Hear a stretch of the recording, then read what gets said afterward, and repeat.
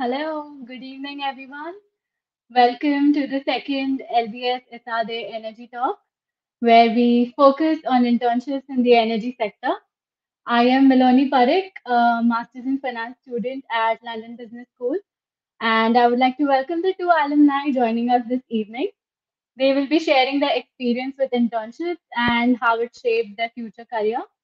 We have with us Mohsen Khilardin Garcia, LBS MBA 2018 alumni, and Jonathan Peralta, Esade MBA 2020 alumni. Mohsen has a bachelor's in economics from London School of Economics and an MBA from London Business School. He is an energy investment professional and independent advisor. He's previously worked with Wheeling Group and Shell in their business development team. Jonathan is an engineer and has an MBA from Esade. He also did an exchange program with Red McComb School of Business in Texas. Jonathan currently works in transaction advisory with Ford Initia in Berlin and has interned with Green Investment Group Macquarie. We also have with us tonight Francisco Gabrielli from Esade, who will be moderating today's event. Please feel free to share any questions you might have, and Francisco, I'm sure, will make every effort to discuss them during this session. I would just request Francisco to please start the session. Yes, thank you, Miloni, and hello, everyone. I'm very excited to be here. As you can see, I've already been joined by our two guests, Jonathan and Mohsen. Welcome, guys. Thank you. Thank you very much. Pleasure to be here.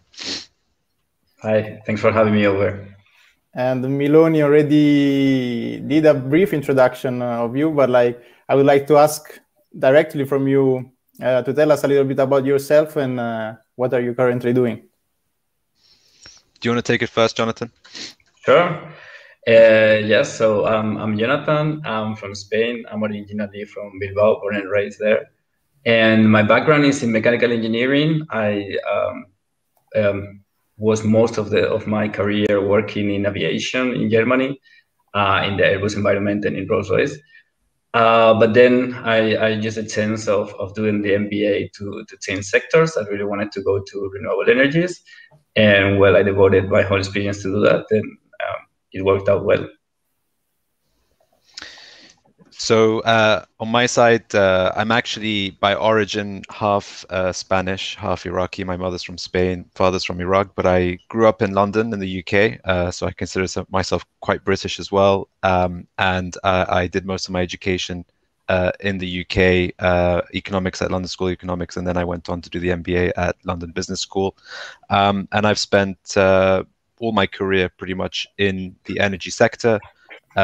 Initially a number of years at Shell as an investment professional and kind of frontline commercial business development work in oil and gas across various countries in Europe, Africa, and South Asia, and subsequently in renewable energy since the MBA, when I spent a number of months working part-time for a renewable energy developer and then subsequently full-time with them for the subsequent 2.5, 3 years. And the last 5 months or so as an independent advisor, helping renewable energy developers to raise capital for their projects in Europe, Africa, and the Middle East. Amazing. And as you very well know, today the focus of this panel is talking about internship in energy.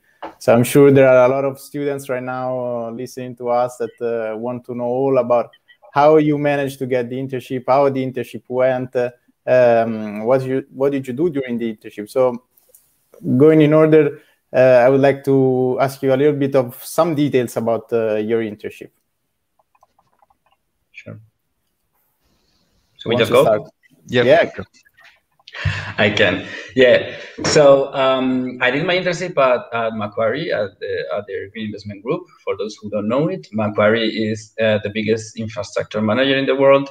They're present in every continent, and they have offices in many countries. So the way I managed to get this was via my exchange. I did my MBA in Esade, as it was said here, but then with the opportunity of having an exchange in so many partner schools, I chose Macombs because they do have a very strong track record, and they even have specializations in energy finance and clean tech.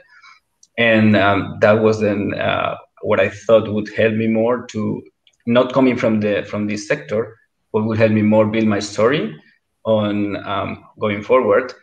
And also I took part in the clubs as I was in Esade. I was part of the Energy and Environment Club. I was vice president of events. So there I also joined the clubs, Energy Finance and Clean Tech.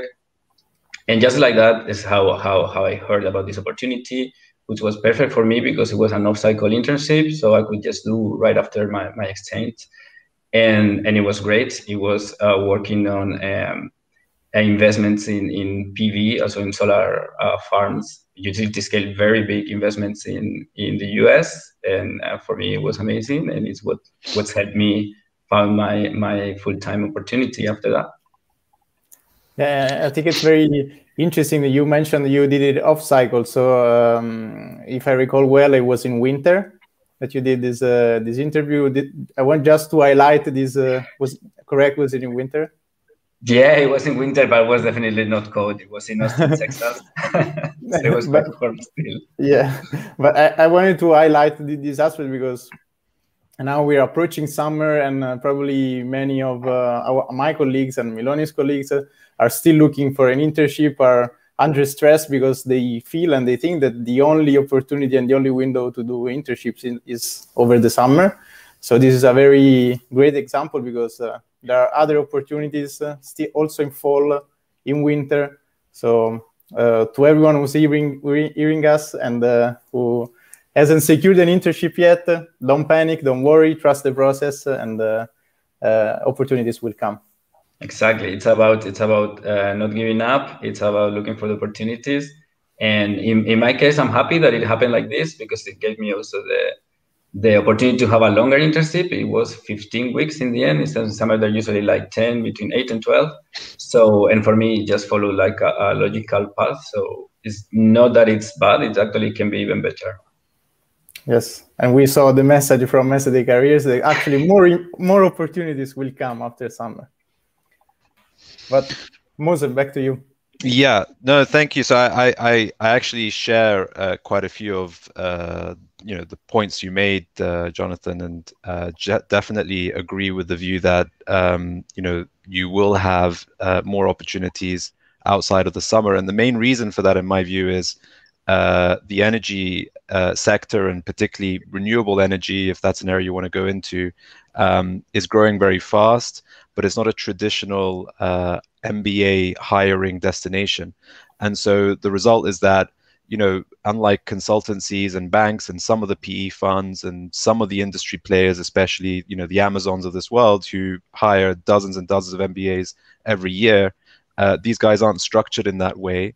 And there's also quite a large number of, smaller players, developers, boutique investors, boutique funds, who just because of their size and scale will not be actively engaging with MBA hires or business school hires for that matter, but who are potentially interested in the sort of experiences and knowledge that those kind of candidates might have. So what that kind of means is that it puts more pressure in some way on you as a student, to do a lot of the informal stuff that may open up opportunities for you. And it means you have to have a degree of patience. But then the flip side is, because it's unstructured, I guess there's kind of two main benefits that I saw, and I'll explain how that played into my own experience. Benefit number one is, you could actually end up gaining a more meaningful experience because it's not so structured. You could end up maybe working for a few months. You could maybe be doing it full-time or part-time whilst you're studying. It may happen at a point in your studies that is complementary because it allows you to do something else in your summer, which is a bit more empty. And at the same time, the second key benefit is that you're potentially more appreciated as an asset in that particular business because you're not just another business school or MBA student who is one of a number of slots that they just have on an annual basis. And I wouldn't for a second think to criticize some of our colleagues who have gone to the likes of McKinsey or to Amazon or to any of those big hires. But the reality is sometimes your ability to make an impact and to grow is more limited when you're just one of many with that same sort of profile, even though each individual is, of course, very, very unique and adds value in a very specific way. Coming on to my experience, I came on to my MBA at London Business School with an objective to transition from oil and gas or fossil fuels into renewables. Like that was one of my main objectives. I wanted to stay in the sector. I'd learned a lot. I loved how international that industry was, and I could see that there was a growing opportunity to work in renewables. But you know, at the same time, 2016-17, when I was doing my MBA, I hadn't quite gotten to the point where maybe like now or last year or so, where a lot of professionals in that oil and gas industry are now trying to move across, or at least their companies are trying to grow in that area. So in a way, that was beneficial for me because you know, I had energy experience, which was relevant. I had infrastructure experience. I had international experience, primarily on the commercial investment and business development side of things. And so I could potentially convince somebody that although I hadn't done any renewables work, I could transition that quite easily. The flip side is I noticed a lot of the more structured hires in that space, some of the funds, some of the larger funds, the infrastructure funds and the private equity funds, in addition to maybe some of the big corporate energy players, utility companies and so on, were looking for a particular profile that wasn't necessarily mine. And so, again, it just meant I had to kind of double down on the informal side of things in order to try and gain something. And the irony of all of this is that I actually ended up getting a job at WeLink, which is a renewable energy developer. It's an Irish-based company, but it had a pretty sizable office in London, running some of its operations in Europe and elsewhere. And the irony is I got that opportunity through the LBS portal because the chief investment officer of WeLink Energy was a guy who'd done a few courses at LBS. And so he was looking for somebody with an LBS sort of background, but he didn't know what it was. He didn't really think much of it. He just wanted somebody from LBS. And so I just applied for that role and I managed to land it after the interviews. And so my recommendations here, ironically, don't necessarily mean it leads to exactly what happened for me. I was just lucky. They were looking for somebody who could join in May.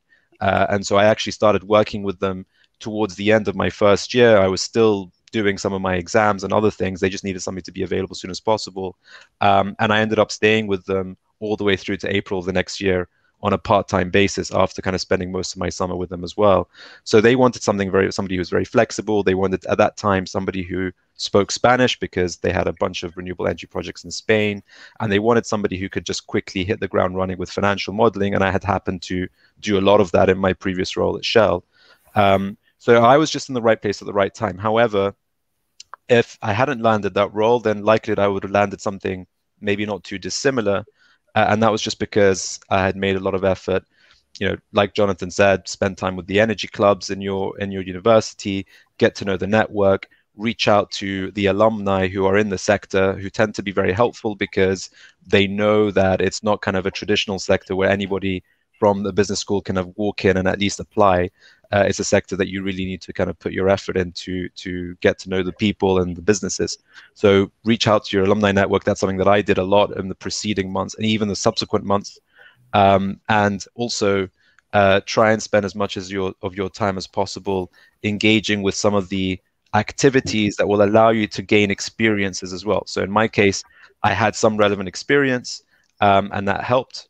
But I think the industry is getting more and more competitive. So the more that you can, participate in certain things that allow you to demonstrate the types of experiences that are relevant for your role. If, for example, if you're going into an investment space, make sure you know, or you can demonstrate that you know how to do financial models.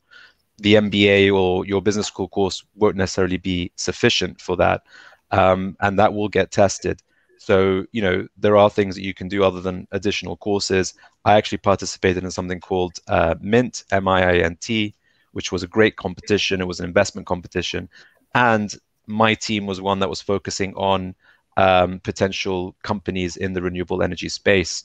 So that was something that I could talk about and demonstrate as well as a way of demonstrating my interest in the sector, given that I wasn't coming from a renewable energy company at that point.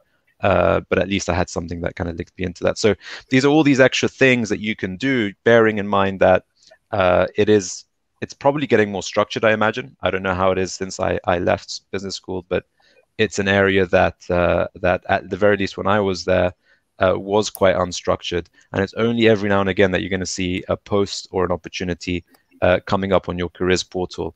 And even then, make sure that you have good things to talk about when you turn up. So those are just some of the thoughts that I hope are valuable to everyone listening. Yeah, absolutely. And I completely agree that the energy sector is not the usual and most common target out of the MBA. So if you're interested in that area, you have to work, leverage your network. So my next question goes a little bit in this direction, and you already touched on your side on most of the points, and it was about how did your experience during your MBA and respectively Esade and London Business School help you to land in the job in the energy industry. So I wanted to ask and hear also from Jonathan and his experience. Yeah, in line with what Mohsen said, I think I can agree with every single point that he said. But for example, I'm working in finance now. My internship was in finance too. So obviously, being an engineer, I just like the basic finance that I learned there maybe wasn't enough. Obviously, you have to know more. Then you have to then link it to your past experience on how, okay, now I know these maths and I can show you because of how I changed from this role to here. That it will be enough, that I'm capable of then in a very short period of time, become a valuable asset. But obviously, it's at the end of the day also for me, it was linking to all of these other activities. I also took part in a case competition that was in energy transition, doing a financial analysis of a company. My team won, so that obviously always that looks good on the CV. And as Mohsen said, it's very important. It gives you something to talk to when you're doing to talk to, not to talk about, when you are networking, when you are contacting someone, when you are having an interview. And to build on that, for example, I took the opportunity of the exchange. So what I did is look for things that were not on the curriculum of my home school.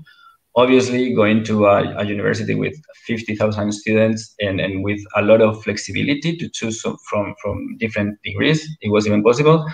I did do this very specific course that was doing financial analysis and investment proposals on project financed renewable energy projects. So when I just describing that when I was in my first interview for this internship, so what they told me is well, that's what we do here on a daily basis. So that's these things that you might think that they don't add so much value. At the end of the day, it might be like the yes or no on an offer. So definitely go and look for those things that are different and are gonna are in line with what you want to do, in line with the sector you want to go to, but that also will set you apart from the competition. That's what I can say. Yeah. If I share some thoughts, so I guess Francesco, this is just this stream is only going out to current students. Am I correct? Yes, but it was open to everybody, so there could be anyone. So it would obviously, these moments is where it helps to have the audience right in front of you. But I want to be a little bit direct in my thoughts here, and only in the interest of hopefully helping how people think about this. My personal view is your business school experience is driven by what you've done before, as much as what you're doing while you're at business school. And so what I mean by that is, if you're somebody who, like me, you already kind of worked in the sector or the adjacent sector to what you're trying to go into. You've had a kind of very commercially driven experience and you want to go into a commercial role. So, the difference between what I was doing before and after is perhaps not as significant or as large in terms of kind of the gap or whatever, as I said, the difference than for somebody who maybe like Jonathan, who came from an engineering background and was using his MBA or business school experience to transition into, in this case, a commercial or investment role, right? So what I'm trying to say is, in my case, the business school experience at LBS wasn't necessarily so valuable because of some of the courses I did, even though I did specifically choose courses where I felt I had gaps in my knowledge, and I cannot fault them for a second. But actually, when I look back, what was so much more valuable for me was, I guess, a couple of key things. One was the network, and just being able to speak to people and just say, hey, you went to LBS, or you are at LBS, and you have an interest, or you had an experience, or you're currently actively working, potentially even as a leader in this sector that I want to get into, just having that conversation, them being part of your network, that is really, really significant. And in many occasions, now, later, it will open doors that you wouldn't have otherwise thought of. And then, of course, just the fact that you have that label or that badge, I don't know if some people may not like to say it, but the reality is, especially in certain, it can work in larger or smaller organizations, but I found that it probably has more of an impact in some smaller organizations where people need to be all-rounders in many respects. When I joined WeLink Energy, I was, well, at one stage, I was the director, the manager, and the associate and the analyst at the same time. I had to do everything. And perhaps part, or maybe not necessarily all, but part of the reason why senior managers in my company were comfortable to give me those responsibilities is because they knew that I'd gone through effectively an all-rounder, leadership, management, modeling, business course at LBS. And obviously the fact that it was LBS, that it was a well-known institution helped as well. So there's this degree of kind of virtue signaling, perhaps. I don't know if people like to talk about it much, but I think that actually does play a role in certain organizations in terms of them saying, okay, well, this guy, has gone through his past work experiences, tick that box. He's now also, or she's now also gone through a very challenging course that's not easy to get into, but they're not necessarily thinking, oh, that person took project finance and therefore we should give them responsibilities in project finance. That can play a role. Maybe they see it on the CV and they just kind of tick that box. What matters more is kind of, in their minds, the filtering mechanism that you've gone through, and the knowledge that, you're somebody who's, worked quite hard to get to where you are, and is probably going to be quite driven to continue that sort of work ethic in your new organization. So, it's as much, I guess, about the courses and the content, which frankly, and I don't know if the careers people will like me saying this, but frankly, you can pick that up online if you want to, and you don't need to pay a hell of a lot of money for that. What really matters is, what you're effectively, the message that you're sending people about who you are and your, what you're trying to do, as much as also, of course, what I think is the biggest value of it all is it's the network, it's the people that you meet on your course and in the alumni. And I'm glad to see that Vince is sending a message through, because he's a guy that I met on my course and I have a lot of time for him. Yes, and also he's highlights too the importance of network strategy. So I don't know if you guys want to share some practical tips on how to effectively build an effective networking strategy. I don't know if you have some practical tips that you remember from your experience that you feel that you want to share to. Yeah, definitely. I think for me, one thing very important, at least from my experience, is to do networking where you want to do it, in the sense that if there is a company presentation that you're not interested on, I wouldn't waste my time and the people from that company time either, because they feel it. They feel it when you're not really interested. So I will go and be a little bit selective on what I want to do, and maybe put aside a little bit of the noise around you. Like if everybody is going to talk with Google, but you don't want to work for Google, then don't do it. That will be one thing. And because I felt then when I was discussing, then for me it was just more natural. It wasn't networking because I have to network. I was actually enjoying talking to those people. And then find a strategy that's in line with what was written in that comment. Find a strategy that works for you. It's like if you are a little bit, how to say, like chaotic on the way you are networking, you will forget who you've spoken to, who you have spoken already. Find that structure that works for you. I think I read a book actually to prepare a strategy. I'm not gonna say them to not do marketing or whatever, but like find that way where you are gonna be also structured on doing it and not feel forced, also not feel overwhelmed, and try to find it to make it a way that is actually enjoyable while you're doing it, because if not, it's like the most tedious thing in the world, at least for me. Yeah, I would really kind of pick up on that point there. It's about what works for you. I mean, for me, for example, I'm quite an unstructured person. I pretend to be structured, and then I realize I'm really not. So, you know, initially I kind of, I don't know, I must have put it together some sort of Excel and said I'm going to do X, Y, Z. And I probably also filled in some sort of template that they would have given me in one of those sessions that the careers people run, which is great, but it just didn't work for me. What I realized was that I just wanted to speak to people and you know, take on board their thoughts and their views, and perhaps even in certain cases find that there's a door opening because I happen to be in the right place at the right time, which in an unstructured universe can happen. So I literally just you know, thought to myself, well, how do I reach as many relevant people, especially amongst the alumni community, as quickly as possible? And there's, you know, intuitively, there's probably a couple of ways you can do that. One is you can go on LinkedIn, or you can go and use, I don't know for Esade, but on LBS, there's sort of internal directory, and you can kind of, you know, it's not great, but you can kind of filter through it in terms of industry and experience. So whether it's one you want to go into renewables, or whether you want to go into oil and gas, or whatever, any wider energy field, you can kind of find a way to figure out who's in that sector, and all their contact details are there. And then it's just as simple as, you know, you could argue again, okay, well, I have a strategy, and what do I say and how do I say it? But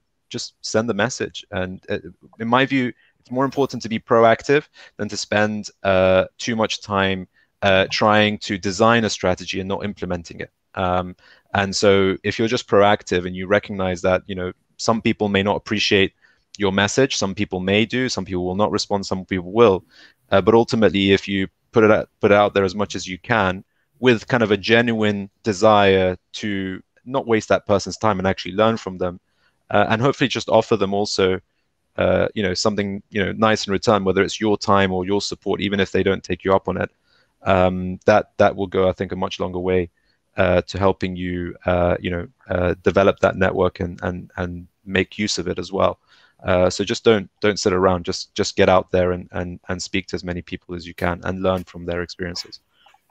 If I may add something very short, in line with that, yes, start as soon as possible, of course, but just send those emails out, those LinkedIn connections or whatever, but just do it and don't sit around and wait to be replied. If they reply, right. If they don't, next. So like people have the enough amount of time. If someone wants to help you, good. If not, move to the next. Don't take it personal and pass on the, like, skip that fear of rejection. Yeah, no one I think likes to receive 2 follow-up emails. If they haven't responded, then just move on. I agree.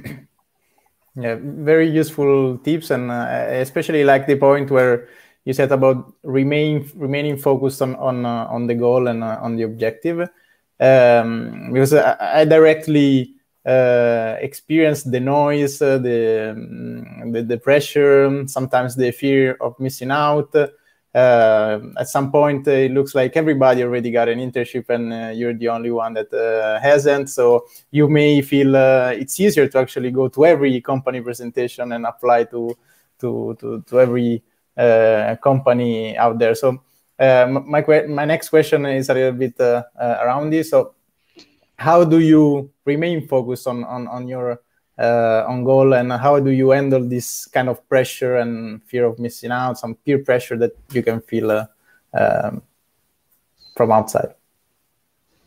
Who wants to take it first? You want to go first, Jonathan?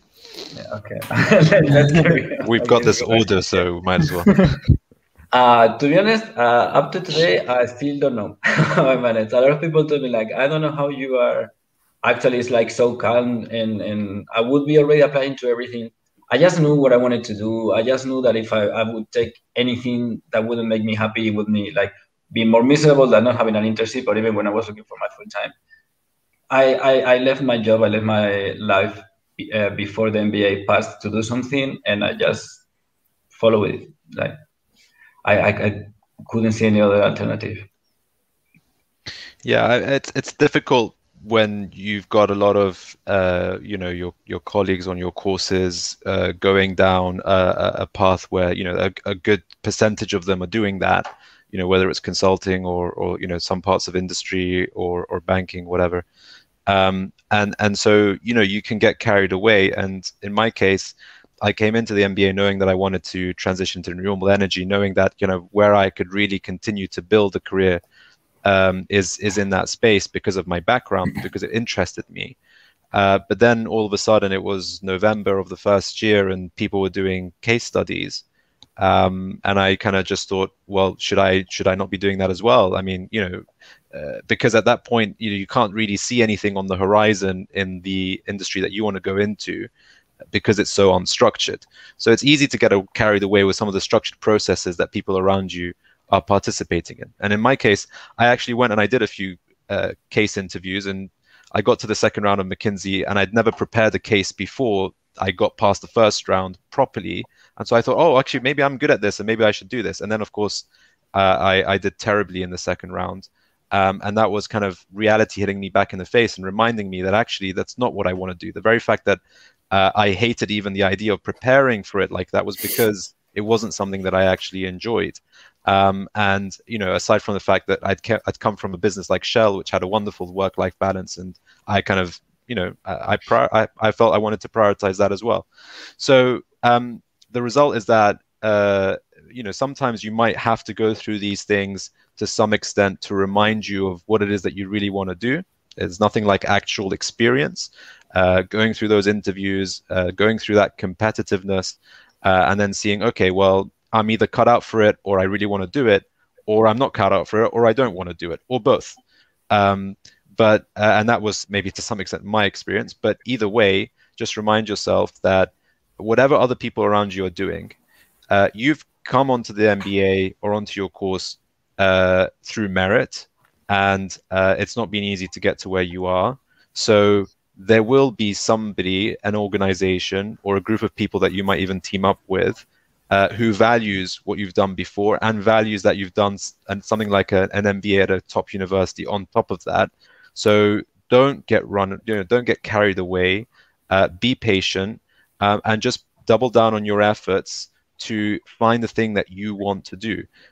Don't just take the first thing that you think you might be offered or that you think you can do because it happens to be structured. Because that unfortunately can end up with you kind of thinking, well, okay, well, it's too much of an opportunity cost for me to turn this down because I've got a clear salary and I've got a clear internship for a couple of months and it's a nice brand or it's a good company. That's potentially what you had before the MBA. So remember, the MBA is there, hopefully, I think at least, to let you do a bit more of what you want to do. And if that's what you really want to do, fine. But if you didn't come into the MBA to specifically do that, don't get carried away just because other people do. Just try and remind yourself of that, and eventually you will get to what you want to do. Thank you. I completely agree. And in what you were saying, you also mentioned about transitioning. So I wanted to, for my next question, I want to build up on that point.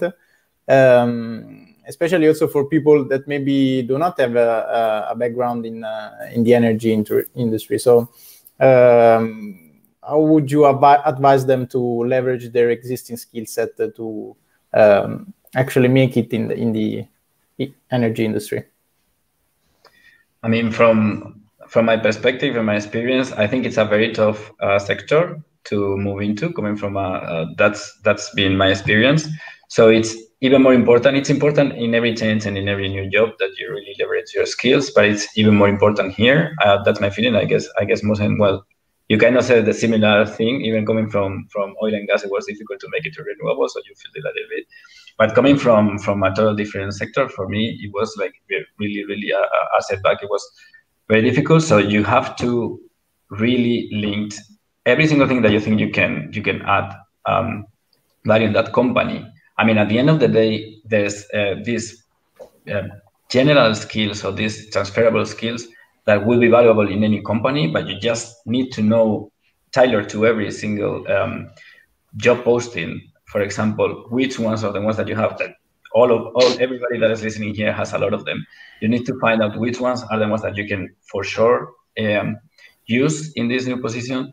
You should also look at your weak points on how to at least cover for them in case that you are asked about them, and then build your story on why you want to move here, what have you done, etc. A little bit what we have been saying. So it's not only the MBA that you done. Definitely, the MBA can help you to get a job in the energy sector when you think about the function, but not for the sector itself. So that you have to build on other things. And it's not easy, but I don't think it's easy in any sector since. But here, seriously, work a lot on that. Think what are your strengths.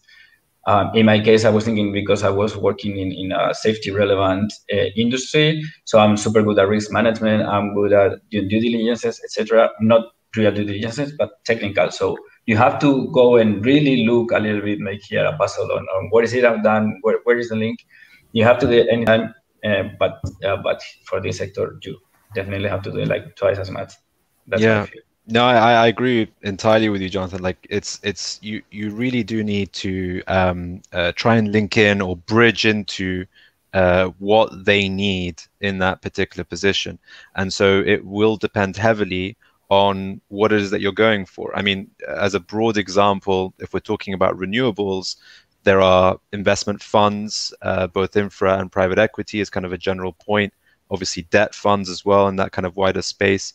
There are investment teams within investment banks or advisory teams effectively that focus on the renewable space and help others to raise capital or whatever it is.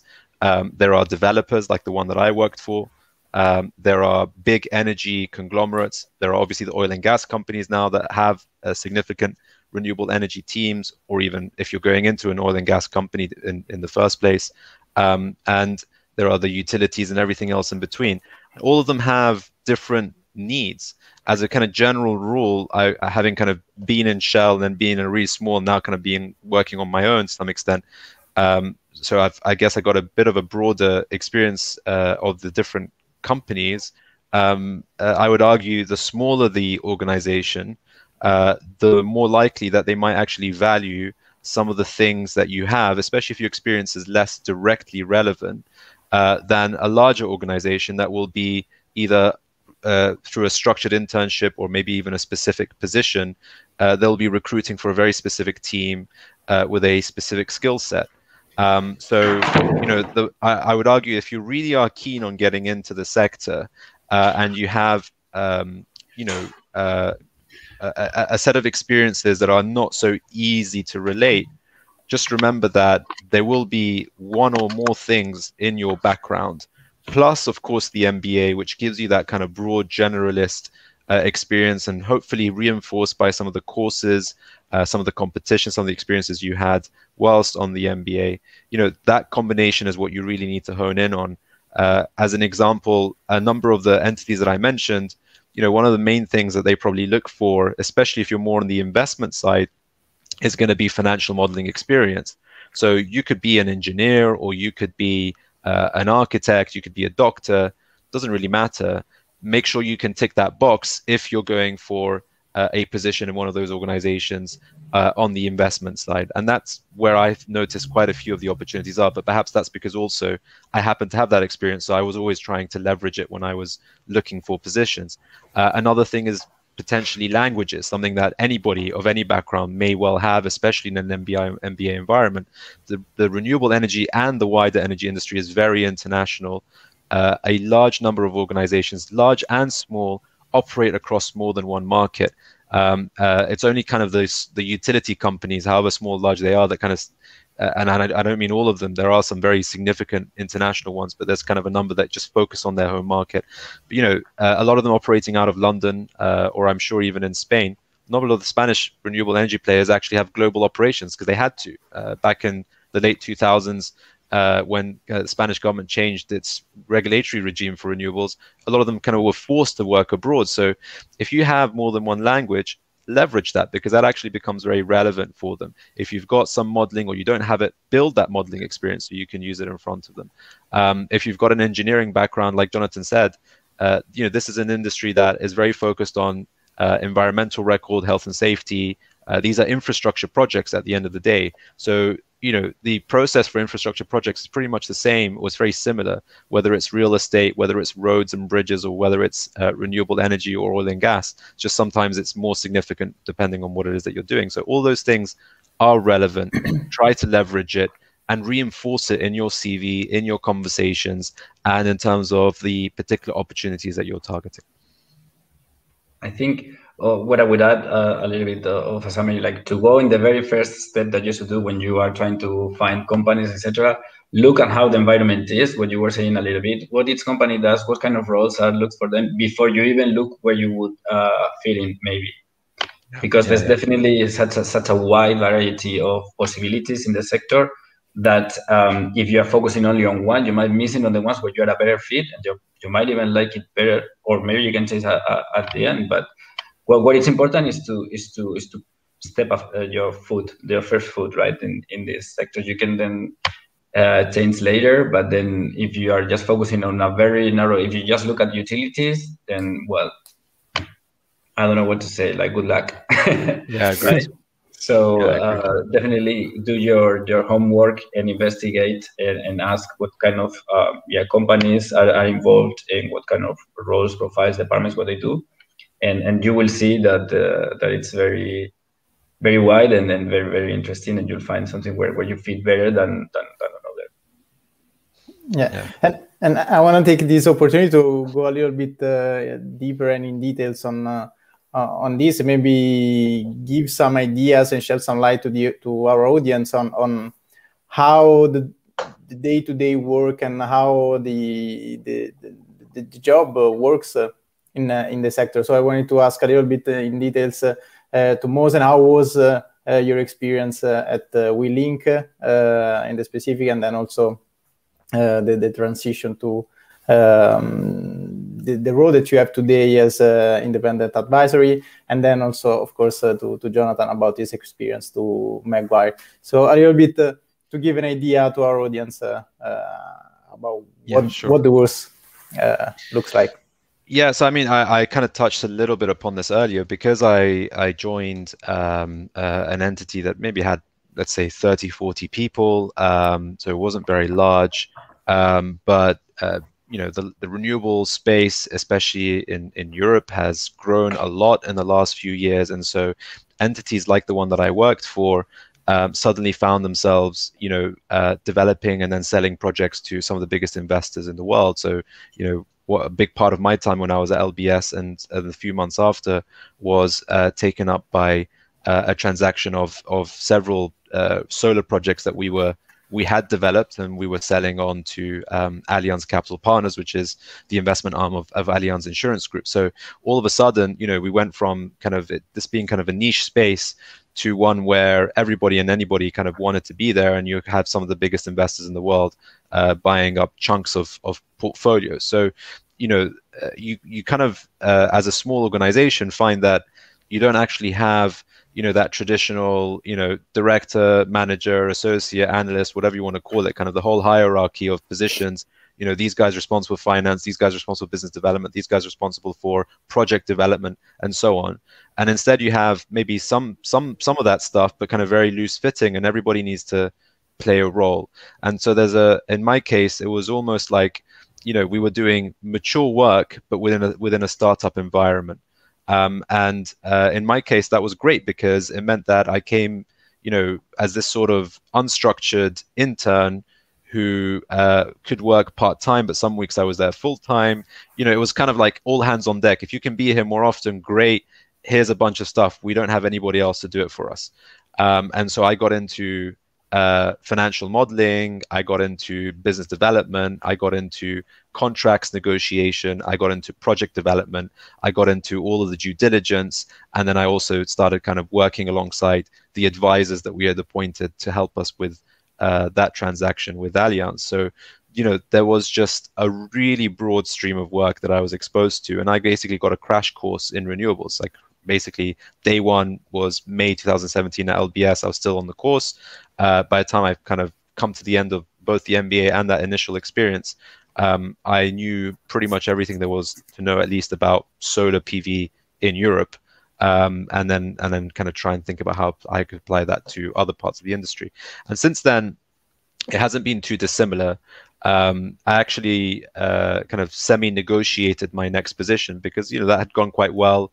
I felt like I'd added a lot of value, and they felt the same. So I kind of got offered the position full time to do similar work, but it was kind of just called business development. And I was like, so, you know, we know you like business development. So where do you want to do it? And I was like, well, I'll do it maybe in emerging markets. Now we've made a bit of money in Europe. There's some new places in the world where solar or wind makes sense. So can I just do some frontline business development work? Because I really enjoyed doing that when I was at Shell. So yeah, fine. So I went and I did that, but it was, again, very unstructured. This time it was a full-time position with responsibilities. But, you know, it wasn't a company where you could just say, hey, I now need an analyst, and I now need this person. So you have to do everything yourself. And that, again, was a continuation of my previous experience, but with the added responsibility of actually originating opportunities, negotiating partnerships, and kind of, you know, taking things from there. So overall, it was a very broad experience, and that's what I liked. I enjoyed that. I really, really enjoyed that. And I refer back to some of the points I made earlier about how the MBA prepares you for that, or not even prepares, just allows other people to maybe accept that you're capable of doing that, because everybody is capable to some extent to step up into kind of leadership and broad positions. It's just a case of whether or not the organization allows it or needs it to happen, and whether or not others, colleagues, managers, peers can accept that you can do that. So in my case, I was fortunate enough that that helped, and I did, and I was able to, and I grew into a position where I basically had a lot of responsibility.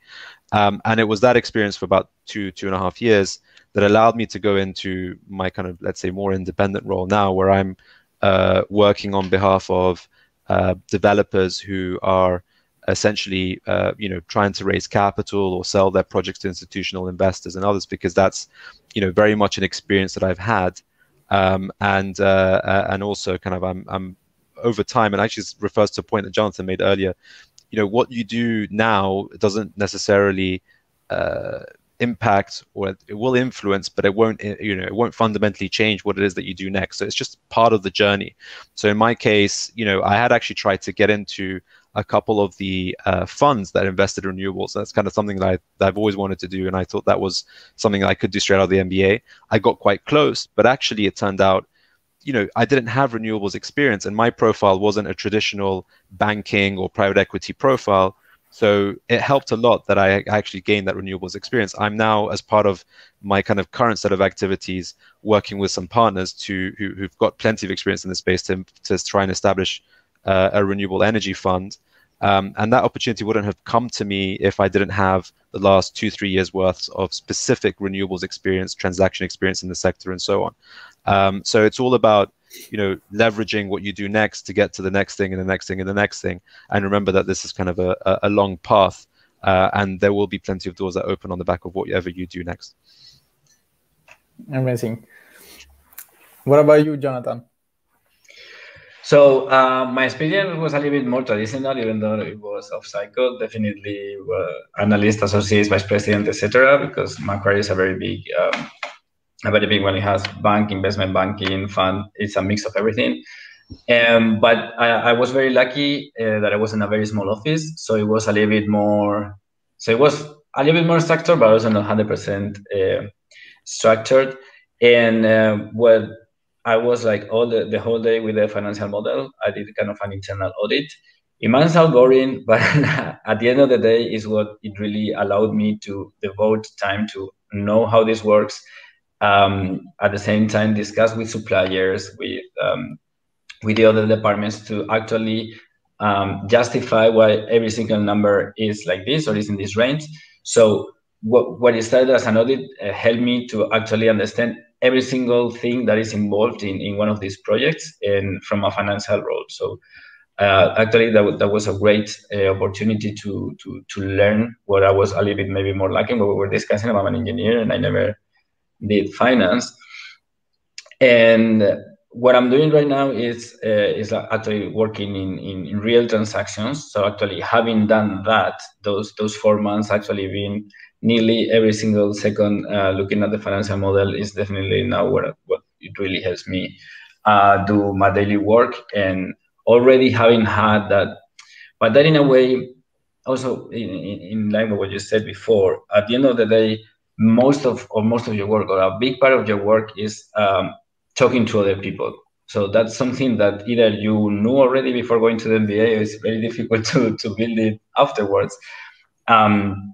But it's about personal relations, right? You might discuss with a supplier, you might discuss with a client, you might discuss with another department, with another company, whatever. So it's not only what you do in front of your laptop, it's also how you behave with the other people, how you learn from the other people, how you know to keep relationships, etc. And yes, the MBA does help you a little bit more because you are in a bigger group, very international. So there's I think what I'm trying to say is that at the end of the day, there's many things that come intrinsic from your experience before, from your MBA, that are going to be applied. And what will make you also, I guess, like get an offer or not get an offer, or get an internship or not, is not only going to be, well, what Moses says, it's not only going to be your CV, it's going to be you. It's going to be you. And yeah. So the best side of you. Yeah, amazing experiences, and it was really great to have the chance to hear from you. Now I wanted to, let's say, take a step back and from a higher level point of view. So I wanted to assume there are a lot of people in the audience who are interested in the energy sector. So also as an interest in general, but also as a potential areas where to find a job in the future. So I wanted to ask, in your opinion, what are the areas within the energy sector that you see having a great potential in the next years? I go first. I think so. First of all, we've been nearly talking the whole this whole stream about energy sector and basically just talking about renewables, right? So in a way, that already shows you where the things are going, right? Obviously, there's still gonna be traditional energy. That's not going away soon, but definitely anything that has to do with renewables. But even the next step, e-mobility. Of course, the grid is gonna need a lot of development, storage, hydrogen, whatever is about to come. So I guess it's all of the big buzzwords that you hear every day. So that's, some of them are already here, even though maybe we don't notice. But some of them obviously have a lot of potential, and like there's gonna be when you speak with anybody, the sector needs more people.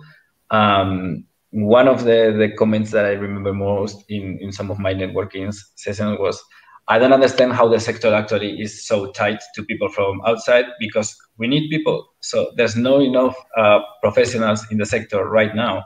There's gonna need people. We're gonna need people from other sectors, because it has to. Maybe I think COVID slowed things a little bit down, like everything. Not so much, but definitely there's gonna be a place for, or there should be a place for all of you in the near future. Yeah, no, I share the same view. I mean, we've obviously spoken about renewables, and that's clearly, I mean, in the last year or maximum 2 years in particular, it's become not just mainstream, but very much highlighted as the future and an absolute necessity because of climate change concerns. So it's clear that that's where things are going. But there is still a future in traditional energy. And what we're seeing actually is also a lot of the oil majors, the big energy companies like Shell, where I worked, are becoming energy companies, as in they're not just oil and gas, but they're kind of across the board. And they have a tradition of taking on talented people who become very good at kind of picking up the key themes and moving between roles. So if you kind of like that sort of organization, they can give you a lot of opportunities. You start off somewhere and then you just move to another part of the business, another part, and it's not just now across the oil and gas value chain like it was before. It's across all of energy, and they're getting increasingly into the sale of electricity, amongst other things, to kind of make sure that they're present across that value chain. And as you kind of hopefully progress through those sorts of organizations, you go into more leadership positions, you're going to be overseeing these kind of big energy companies that will have huge renewables portfolios, a big interest in the sale of electricity, and also complementing that where necessary, and whilst of course CO2 emissions allow, in terms of traditional energy generation. So yeah, there's definitely one clear direction. I think the other question to think about is what type of player do you want to be within the energy transition? And so, are you going to be more of a kind of finance type of person? Are you going to be more of a investment type of person? Are you going to be more of a business and market development type of person? Recognizing that, as I said earlier, depending on the organization, you might end up combining some of these things. Or are you going to be more of a strategist or whatever? So there are different kind of general themes that you can play within that energy transition. And so, I would argue you need to kind of think about that as much as you need to think about which part of the, this big energy value chain you want to be part of. But the energy transition is dominant. It will be dominant, and you need to take that into consideration when you think about where you want to be. Okay. Now I'm going to take some questions from the audience, because I'm seeing some question coming from the audience. I will go with the, let me see real quick. I will go with the Georgina's question. So what would be the one most important takeaway you can give a recent graduate entering the energy sector? Jonathan? Me, I think what I said already, it's not easy. You're going to have to work hard, but I think it pays off. There's going to be a lot of opportunities, and I don't think you will regret. So yeah, no, I share the same thing. Sorry. Yeah, network. Work hard. Everything you can, but yeah. And don't stop networking once you leave. So one of the things that actually really helped me was I used the LBS network quite a few times when I was finding my feet. Just reaching out, asking people who are doing similar things to me and having coffees with them. Sometimes I actually ended up forming partnerships for my company on the back of those sorts of conversations. So make use of that network. Okay, and to close with this the question from Arsimran, is there something that you would have done differently in your internship search? Me, very quick, I would have started networking before also. I'm all the time saying the same thing. I wouldn't change my internship for anything in the world. I'm super happy, but if I would go back, I would have started networking before. Yeah, I got too stressed out thinking that I should have done, or thinking that I was going to do consulting, and that kind of wasted a month that I could have used either chilling out or focusing on finding a job in energy. So either one would have been good. Okay, amazing. I really enjoyed this session as we are approaching to the last minutes of our conversation. It was a really amazing talking with you guys. So I hope the audience got a lot of useful insights. I apologize if we didn't have the chance to get all the questions from the audience, but I invite the guests to. Sorry, guys, for what I'm about to say, but I'd like to contact you on LinkedIn to connect with you. Start networking also with Jonathan and Mosen, and thank you very much for your presence here. And I want to invite Miloni back on stage for some final remarks. Well, that was an amazing discussion. Thank you, Mohsin and Jonathan, for taking the time to be with us tonight. Also, a big shout out to our backstage wizards, Naomi and Monique, for organizing this event. And of course, Francisco for the very insightful questions. A big thank you to all of you for attending this event and hope that you found the discussion helpful. Do keep a lookout for future events in this series, and we encourage you to connect with both Jonathan and Mateen for more insights. Have a great evening, everybody.